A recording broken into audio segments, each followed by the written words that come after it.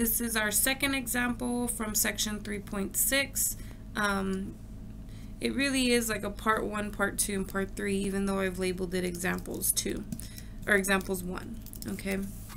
So what we're going to do is follow those same directions as before. So step 1 is to find my domain.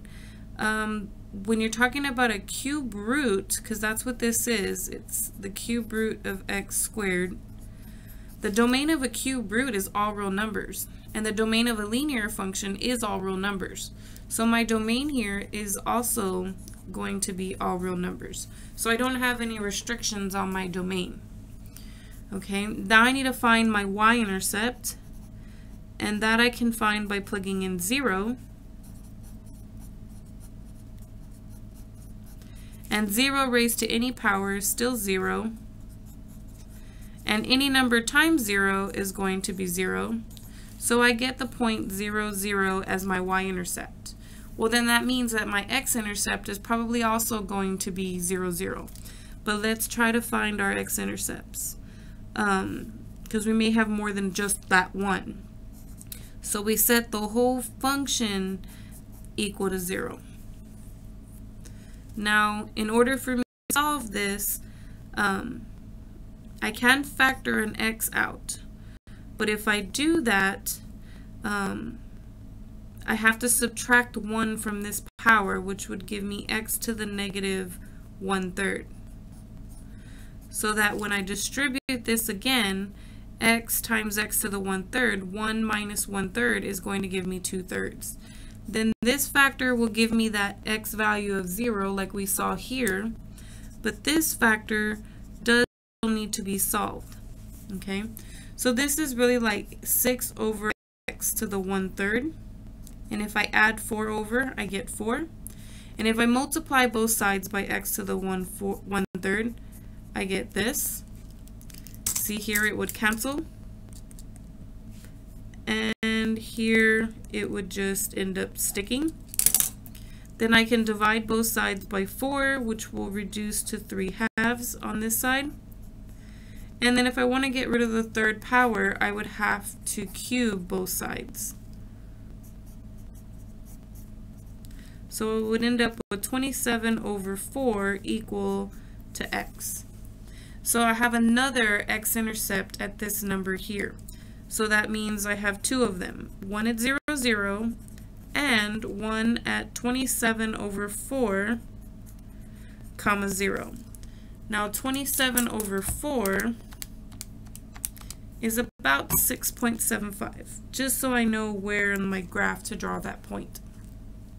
Okay, so then now I need to talk about vertical asymptotes. Well, there's no denominator in my original function, so I don't need to worry about vertical asymptotes. There's no vertical asymptotes. Now my horizontal asymptotes, I need to take the limit as x goes to infinity of my function, and then I need to do the same for negative infinity. But here, since you have x to a power, this is just going to go to infinity and this is going to go to infinity. There's no denominator to reduce this. So you end up with infinity minus infinity, which you don't know what that's going to be because you don't know which infinity is bigger. It could be positive infinity, or it could be negative infinity. We're not exactly sure, but it's not an actual value like 5 or 0 or 1, etc. So, excuse me, there's no horizontal asymptote coming from this limit. Now, we have to do the other limit as x goes to negative infinity, but it's going to be the same case. This is going to go to negative infinity. So you end up with negative infinity plus infinity, but we don't know which one is larger. So we don't know what we're going to end up with, but it will be plus or minus infinity and not a specific y value. Therefore, there are no horizontal asymptotes. And since we do not have a fraction here, we don't have a slant asymptote either.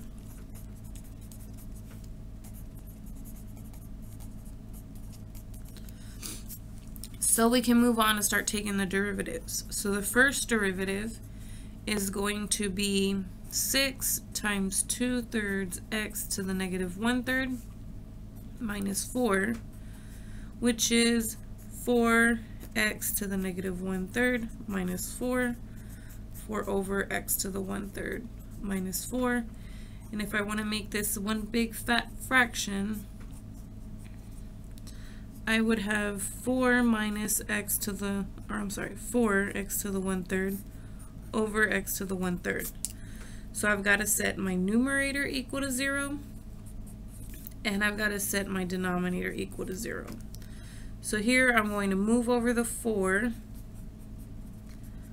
subtract 4 on both sides. I'm going to divide by negative 4 on both sides. Then I'm going to cube both sides.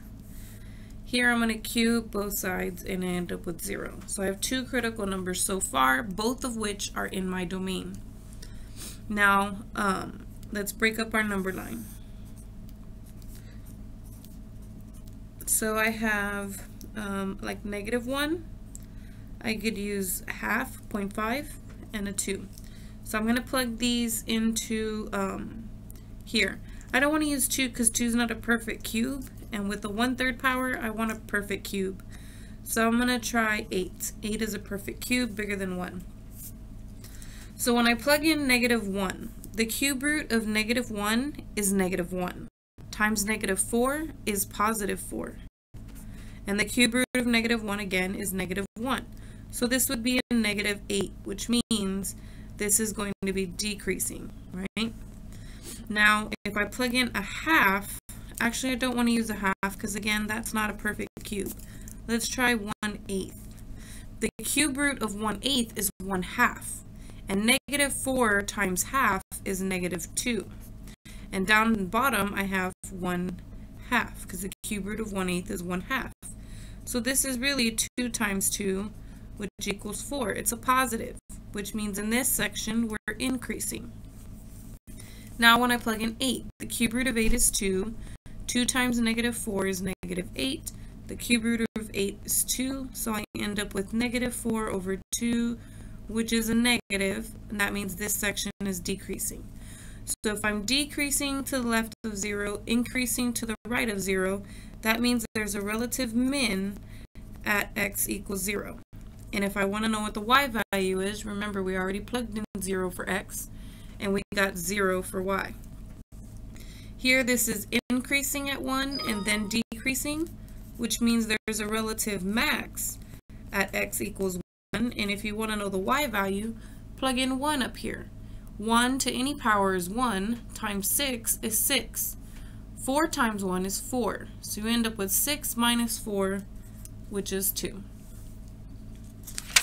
Now we do need some more space to keep going, so we're going to do our second derivative on this page. So remember, we're taking our second derivative. I like to use this version to take the second derivative, but I will eventually need to get a single fraction to find the critical numbers, just like I did on this problem. So let's take this here.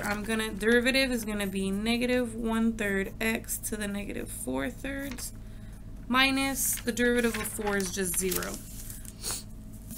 So this ends up being negative 4/3 x to the negative 4/3, or negative 4 over 3x to the 4/3. So the numerator can never equal 0. So no critical numbers from the numerator. And the denominator can equal 0. If I divide both sides by 3, I get 0 still. If I cube both sides, like raise it to the 3rd power, those will cancel. I'll get x to the 4th equals still to 0. And if I take the 4th root of both sides, I still end up with x equal to 0. Okay, so my only critical number for my second derivative is 0. So I'm going to pick a number to the left and pick a number to the right, and I'm going to plug them into my second derivative. So if I'm doing the cube root of a negative 1 is negative 1, but negative 1 raised to the 4th power is a positive 1. So I have a negative 4 over a positive 3, which gives me a negative 4/3. Now I'm going to do f double prime of positive 1. Cube root of positive 1 is positive 1. Positive 1 raised to the 4th power is positive 1. Times 3 is positive 3, so I still end up with a negative 4/3. So that means on both sides of 0, I'm concave down.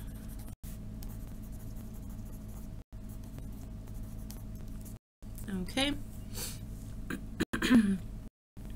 So then let's go ahead and try to put all of our information together. So remember,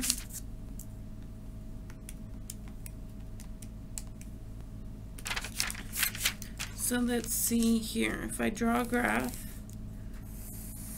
and I have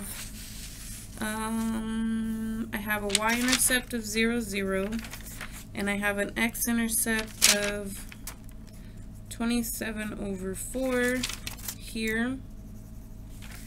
Then we have a relative min here, and we have a relative max at 1 and 2.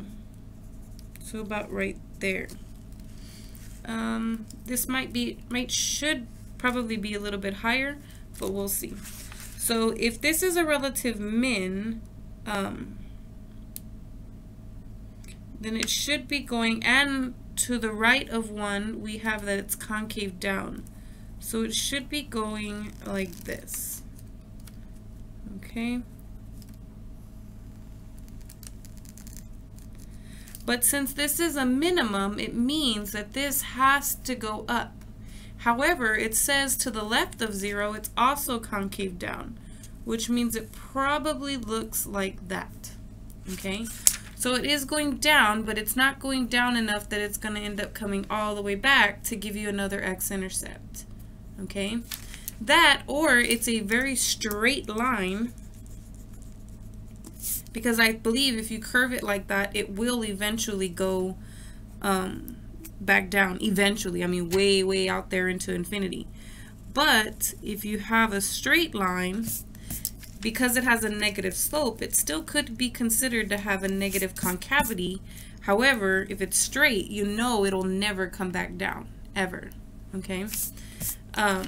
So let's confirm with our graph to see if this is what it looks like. So remember our function, it's 6x raised to the 2/3, get down, minus 4x. Let's see what it looks like. Yes, it does look like that. It looks like it's going like this. It may have a slight curve to it, but then it has this little drop down like we do here. Okay, so you could give this a slight curve or you could not. Either way, it's still going to be the correct sketch. Remember, we're not trying to draw it exactly, we're just trying to give it a good sketch. So you can kind of curve that a little bit so that it's concave downward, right? But that's it for this one.